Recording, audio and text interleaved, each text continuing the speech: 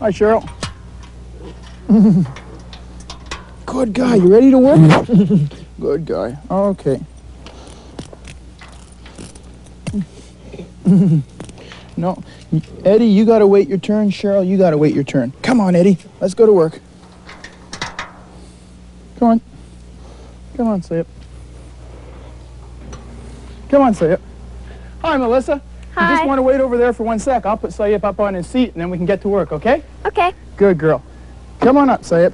Sayep, seat. Good boy. Okay, Melissa. First little behavior that we're just going to work him through is just to limber him up and get him ready to work. And just as if before you go jogging, you stretch your muscles, etc. We're just going to have him do a quick little jump. Sayep. Let's go. Come on. Up. Oh, good boy. Wow, that was great. Yeah, he's a good one, isn't he? Good boy. What I'm giving him right now, you may notice, are these little pieces of beef. And that tells him that he did good. Good boy. Good boy. I'm just going to jump him back now and just find a little bit of loosening up, and then we'll get going with the actual working, okay? Okay. Come here, Sayep. Come on. Sayep, come on. That's my guy. Good boy. Ready, and ho, up. Good boy. How did you teach him to do that? Well, Melissa, what we do is we have these two tables, and we have them very close together. And at that point, we just have him walking across. We gradually move the tables further and further apart, so he has to take a step and a very little jump. And each time he does it properly, we take a little piece of meat, just like this, and we say, good boy, Sayep. And very shortly, he figures out exactly what we want him to do. And that's how you get a tiger to jump. It's really, really easy. Oh, you good boy. As a matter of fact, one more time. Ready? Let's go. Come on, Sayep. Oh, good boy. That was great. Good boy. Good boy. Also, in training a trick, or behavior as it's more properly known, you can use it, as I'll show you. This is now known as a sit-up. Okay, Sayep, you see the piece of meat on the end of the stick?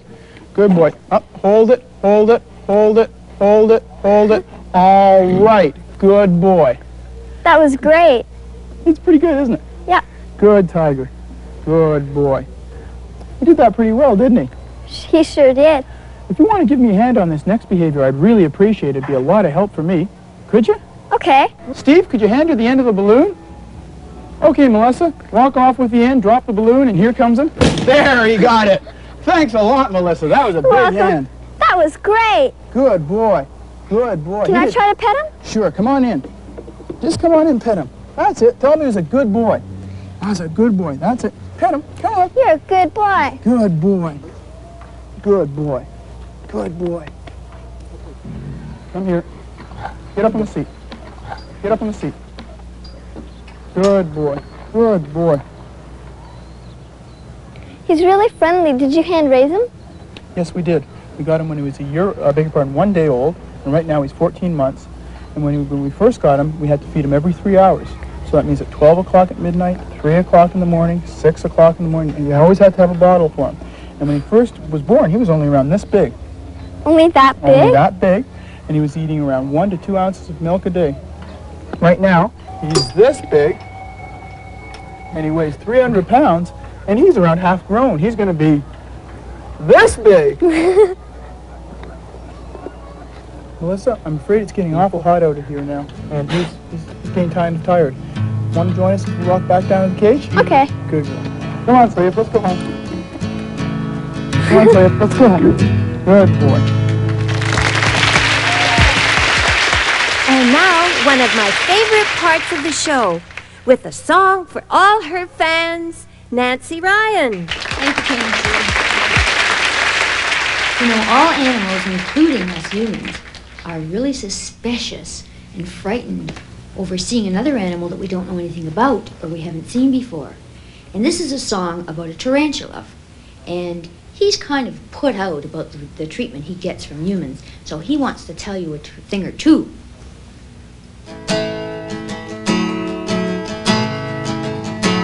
Come sit down beside me, I'd like to complain. Please don't be frightened, I'll try to explain. People don't like me, why I can't say. Friendships are few and most run away. With 8 lovely legs and 8 eyes as well, like people I don't even smell. I live underground, out of harm's way, making a tunnel from which I don't stray. I don't run around except to catch bugs. I never get kisses and I seldom get hugs. My body is large with shiny black hair. Why call me ugly? It doesn't seem fair. I don't run around except to catch bugs. I never get kisses and I seldom get hugs. You see, I'm quite nice and not really strange, and now that you know me, I think things will change. 300 eggs laid in the fall, covered in webs and rolled in a ball. I carry the load on most sunny days up to my entrance to warm in the rays.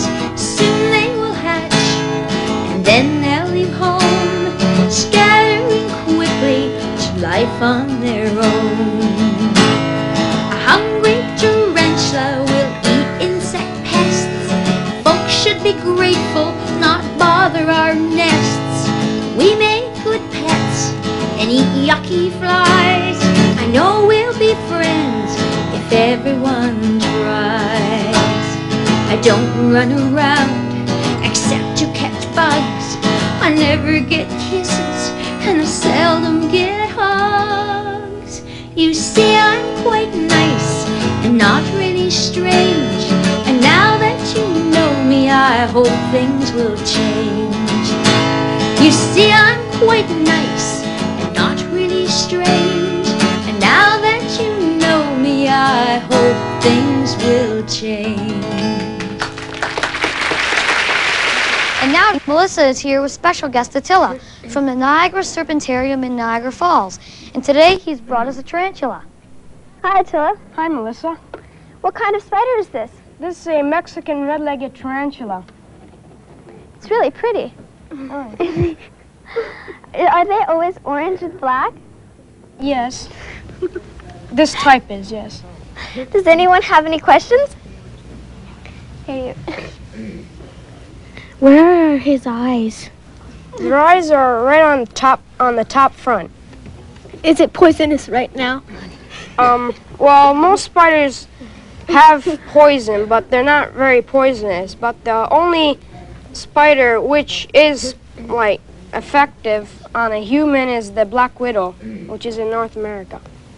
When does it bite? If you make it, or you corner it, or If you make it mad, I guess, right? Yes. Well, sorry, but that was the last question. Thanks a lot for being here today, Attila. That's the end of another show, but we want to see you all again when the Kangazoo Club returns. Rhinoceros, hippopotamus, lizards, eagles, and whales, skins rough and tough, or like a powder In puff. Cambridge, the crew of the Kangazoo Club was accommodated at the Desert Inn with a full range of rooms to suit everyone's needs.